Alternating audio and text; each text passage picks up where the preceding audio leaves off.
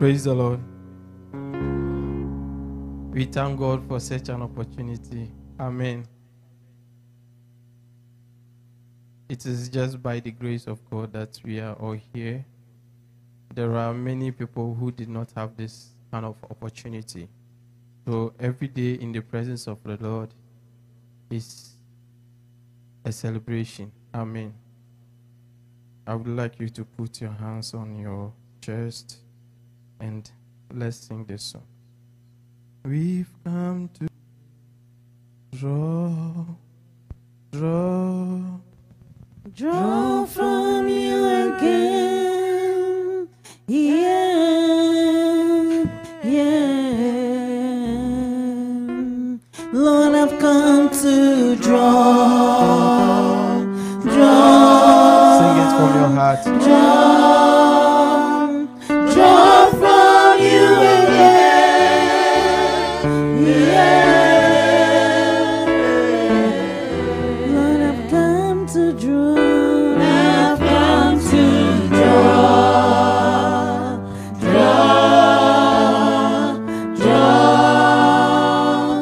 draw from you again.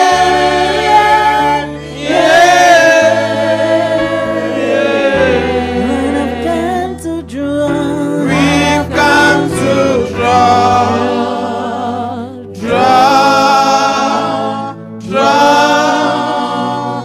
draw from you again.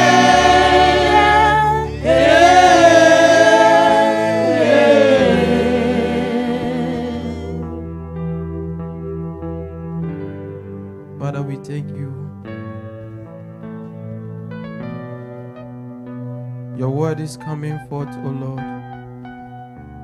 We pray that, Father, you will prepare our hearts for your word. Let our heart be a fertile ground, that when your word as a seed falls onto it, it shall germinate and grow. Father, we pray that you speak to us. Father, speak to our heart. Father, speak to our mind. Father, speak to our spirit and speak to our soul. I pray that every word that will come out from my mouth shall not come from my flesh, O Lord. I pray that you speak through me and use this pulpit to bless your children. I thank you. In Jesus' name I've prayed. Luke chapter 9. Luke chapter 9. We start from the verse. But before we start the verse, principles of life. That is the theme of the sermon. Principles of life. The life in that theme is not the normal life that we have. The life in that theme is the life of Christ. Amen. So if I talk about, you hear me repeating the word life, it's not the normal life we are living. Paul said that this life that I live, it is not me who lives, but it is Christ who lives in us. There is something that I've been trying to understand from the point of scriptures, and I've learned a lot from it. That we know that God revealed himself to us through his word. And the more you delve deeper into the word, the more you find it, I will not say confused, but the more you find it like important to delve deeper. The kind of God that we are worshiping, we cannot understand God. You cannot completely understand God. The day that you completely understand God is the day he will cease to be God. Is the day he will cease to be God. And in this passage, I found something interesting about the life of John the Baptist in connection with the life of Christ. I mean the birth of John the Baptist and the birth of Christ before we come to our normal conversation. John the Baptist's mother, Elizabeth, had the trouble or difficulty in giving birth. He waited for a long period of time. And the Bible says that Mary was a very young lady, that the angel Gabriel appeared unto Mary. And it was in that passage, or the news that the angel broke to Mary, that was when we got to understand that Elizabeth was pregnant for 6 months. That means that God put an embargo on the productivity of Elizabeth for the sake of Christ. That means it wasn't the time for Elizabeth to give birth, because God has prepared her to give birth to a son that will prepare the way for the son that Mary will be giving birth to. Elizabeth had his age far before Mary. But then the older woman womb was ceased to produce, just because a certain younger woman is coming to give birth to the Messiah of the world. The Bible says that when the Lord revealed this to Mary, Mary was very happy, and he wanted to confirm this word, so he went to Elizabeth. The Bible says that when Mary got to Elizabeth,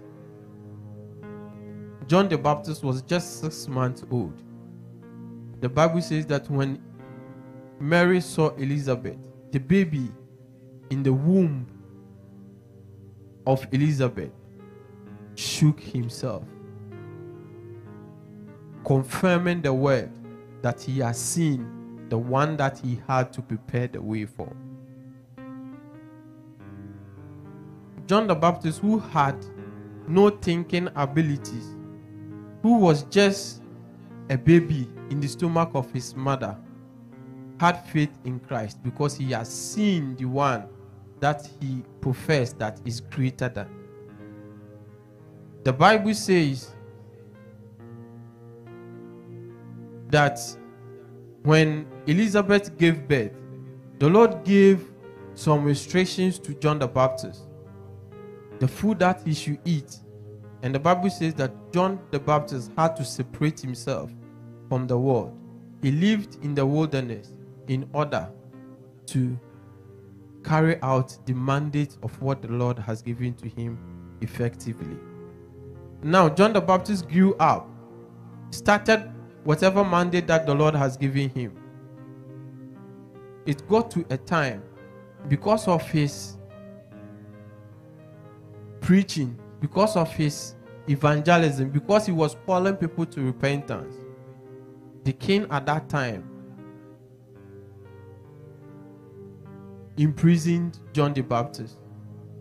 The Bible says that he cut his head off.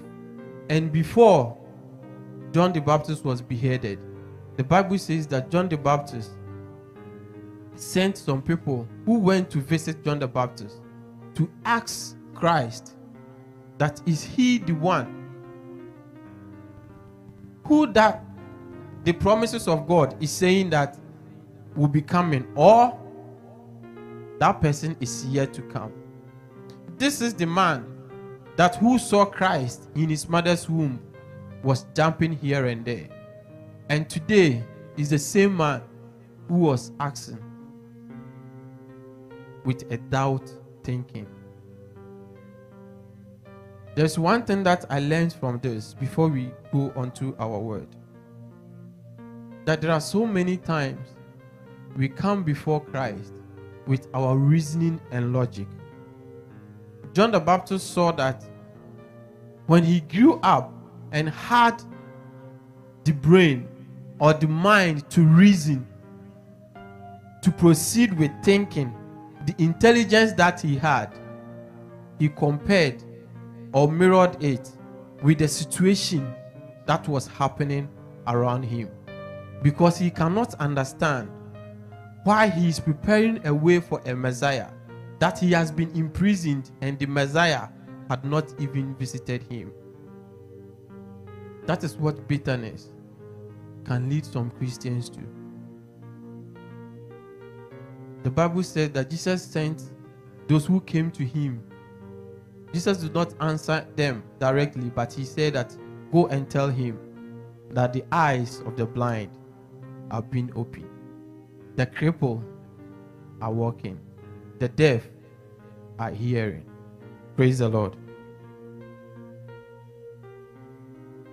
Because John the Baptist was using his own smartness, the wisdom of the world, to interpret the circumstances around him, he fell short to the intelligence of the realms of the Spirit.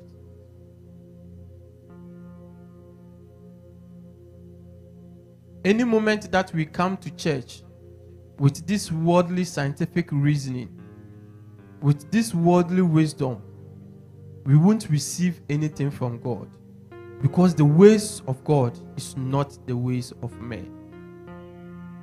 Whoever comes before Christ with his own thinking and looking forward that the Lord will do something his own way, the Lord will perform something in his own way, expecting the Lord to come from a certain angle, will miss it, because the ways of the Lord is not your ways. The Bible says that as the heavens is higher above, so is the wisdom of God. The Bible says that even the foolishness of the Lord is wisdom unto men. So as John the Baptist used his own wisdom, his own intelligence, trying to understand the situation and judge the situation, made a mistake and harbored some bitterness within him. You cannot approach God with your logic and with your reasoning. The revelation of God comes with the point of the blood. When John the Baptist saw Jesus, who was just a clot in his mother's womb, he had faith in God. He had faith in Christ. Because at that time when he was in the womb of his mother, he couldn't reason. He couldn't think. But when he was added flesh unto his body, when he became a full human grown and started thinking, that was when he missed it. Sometimes we hear the word of God from the pulpit, that the Lord is speaking to us. Then we start criticizing the word of God, because that word comes to meet a certain situations in our life. Let's go to Luke chapter 9 verse 10.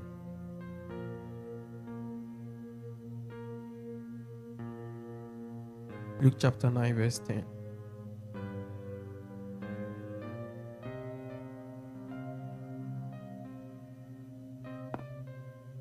The Bible says that after John the Baptist was beheaded,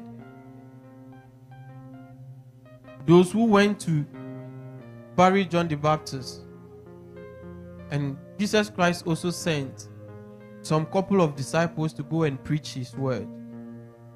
The Bible says that they all went, and when they all came, they came to Christ. Please, can somebody read verse 10 for me?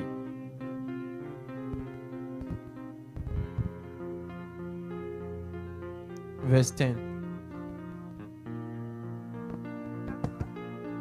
They returned, told him all that they had done, and he took them and went aside privately into this belonging to the city called Bethesda. Please, which version are you reading from? King James. Okay, can you repeat it for us?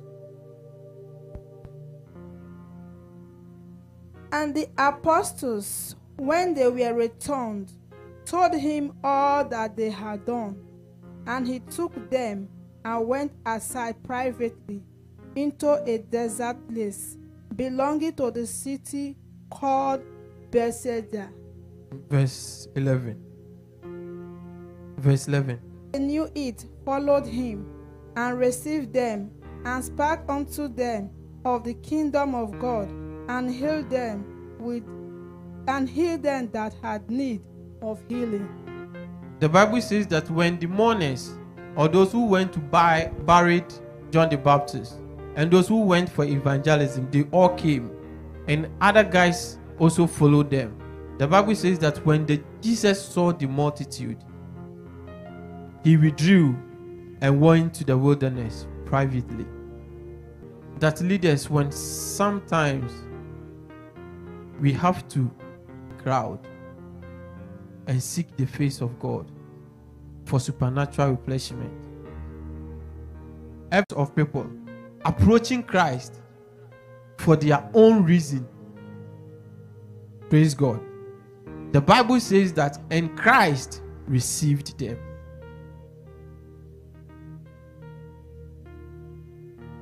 That is the one character of a Christian, that every Christian had to receive anyone. Every Christian should have the ability to receive everybody, regardless their background, regardless the culture that they have. We need to have the capacity to receive everyone. Hallelujah. God always puts people in a private place for a certain reason.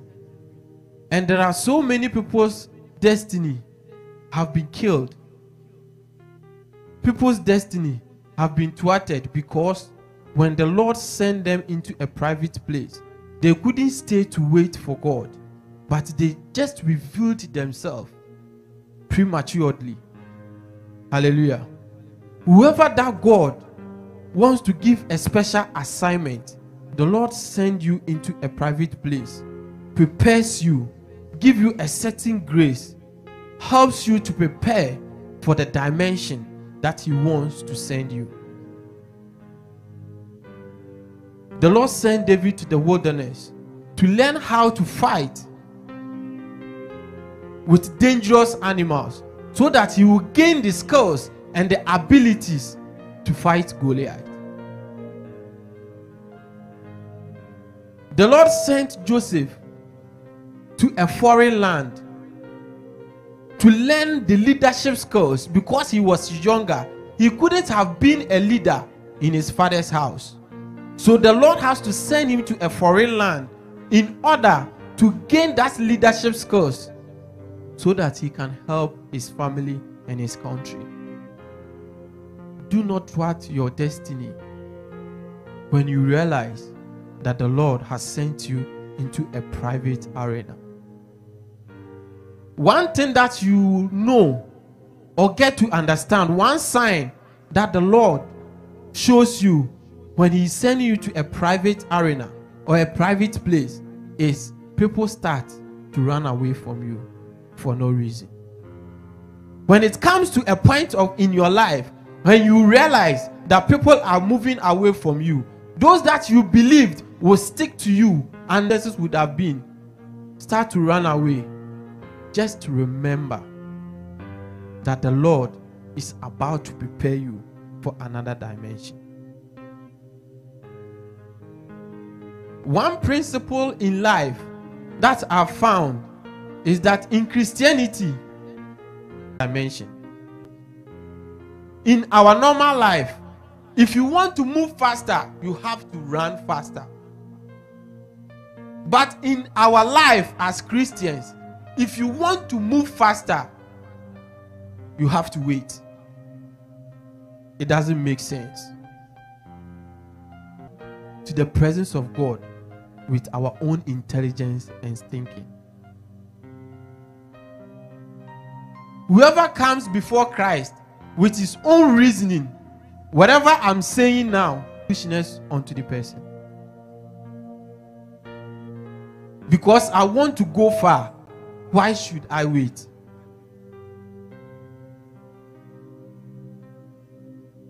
in this Christian life, those who go higher and higher are those who delve deeper into the ground.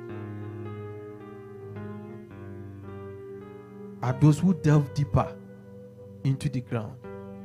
So how deep into the earth shows how higher you move in realms.